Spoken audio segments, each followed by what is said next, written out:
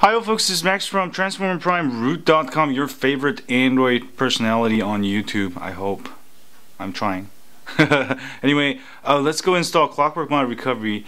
To install ClockworkMod Recovery, you will have to have a rooted Transformer Prime. This method is using a rooted version. Why not? I mean, if you're going to install ClockworkMod Recovery, you might as well root it. And also, you should have it rooted. And go to Settings and make sure under Developer Options. Okay, make sure USB debugging is checked on like that. If not, make sure it's checked on. And then connect it to your computer via the Asus cable provided to your USB on your computer. And this method should work on Mac, Linux, or Windows. I'm going to show you method using Windows, but it should work fine on Mac and Linux because I've included Mac and Linux ADB. The ADB Mac, I'm not sure it might work. You might want to download it again for SDK if it doesn't work, but it should work, I think so. So let's do this. Next, go download Transformer Prime CWM right there.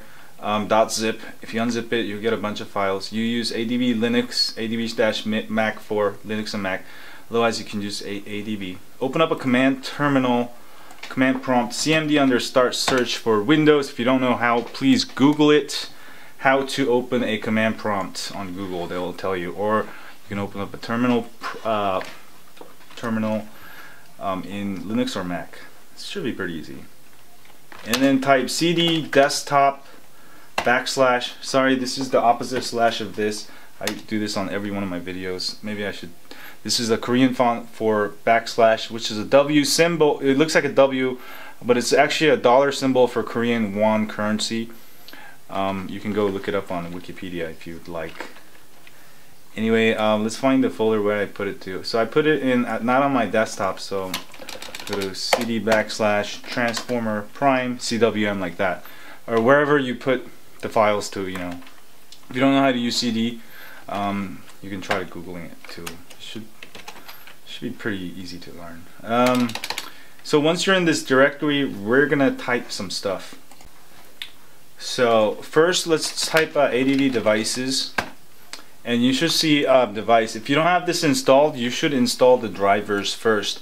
But if you root it using the methods at TransformerPrimeRoot.com, you should have it installed. And I also have a instruction on how to install drivers over at TransformerPrimeRoot.com, so check that out if you don't have device drivers installed. So once you've got that done, we can go ahead and type ADB push blob space file space I don't know, oops, blob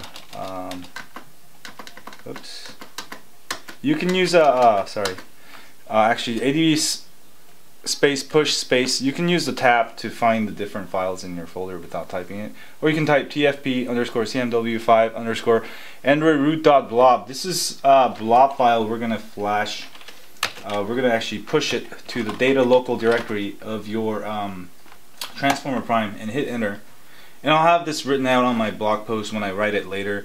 And you should get something like that. It's been done. And type ADB shell. This will get you into shell. And type SU to get super user access. And you should have something like a £. That means you have super user access. And next we're going to type some stuff. I'm actually going to copy and paste. dd space if.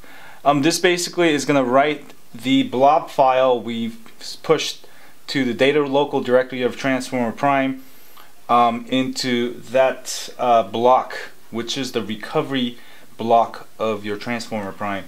And this will install ClockworkMod Recovery.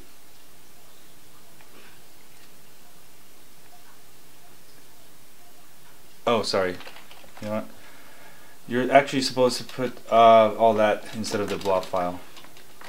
tfp_cwm. Make sure you copy it exactly because it's case sensitive. _Android root.blob and enter. There you go. It worked this time. And now you have ClockworkMod Recovery. go get yourself 6 bottles of beer and finish it, because you are in business. Anyway, let's go enter it now. So here's how to enter ClockworkMod Recovery once you've installed it.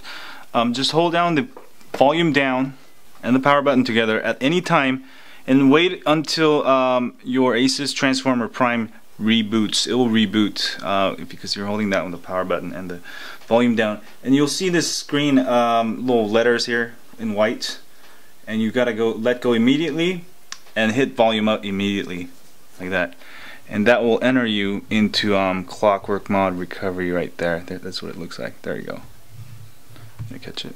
And there's how you get into ClockworkMod Recovery, and you can make backups, restorations, and also you can install new ROMs. So enjoy it. I think that's all for today, and see y'all later, folks. And hit that like button for me. Alright, see y'all later.